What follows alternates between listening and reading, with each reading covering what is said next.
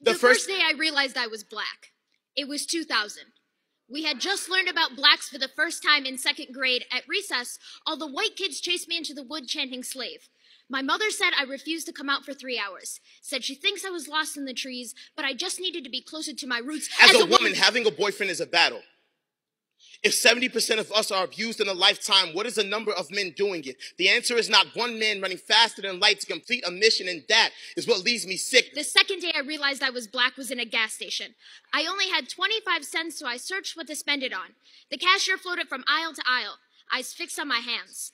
That was the first time I realized skin color was a crime. My body has become cause to write legislation, cause for ass smacks in the back of a class. My body has demanded everything except respect. I've been asked, what makes you feel unsafe? And I struggle not to yell. Everything. The third day I realized I was black was in an all-white cafeteria. I gathered my legs under me, made rockets of my feet, and approached a girl.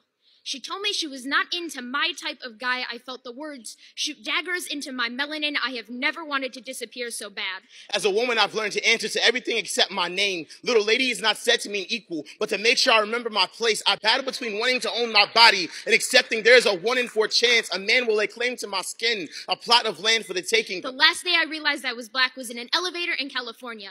To the white woman that told me she knows what it feels like to be black because she grew up poor, I would tell you to think before you speak, but your mind has got to be bacteria infected, and any filter through that labyrinth of nothingness might be worse than no thought at all. There's a group of women going around the room sharing their personal definition of feminism. He is the only man in the room, and all of a sudden, the tone switches to destroying the patriarchy by annihilating all men. Do you know what it feels like to be black? To pop-lock your way in and out of hugs, it is not a problem you want to sympathize. But to tell me you know my pain is to stab yourself in the leg because you saw me get shot. We have 2 different wounds, and looking at yours does nothing to heal mine. Never will I turn away an ally. But when a man speaks on my behalf, that only proves my point. Movements are driven by passion, not by asserting yourself dominant by a world that already put you there. You speak to no pain, you only fathom because we told you it was there. You know nothing of silence until someone who cannot know your pain tells you how to fix it. Every day is a crucifixion when there is no regards for lines crossed. I fight so my voice can be heard. I fight for the voices you silence, all in the name of what is right. The problem is you assume this struggle is attached to a social class. I am black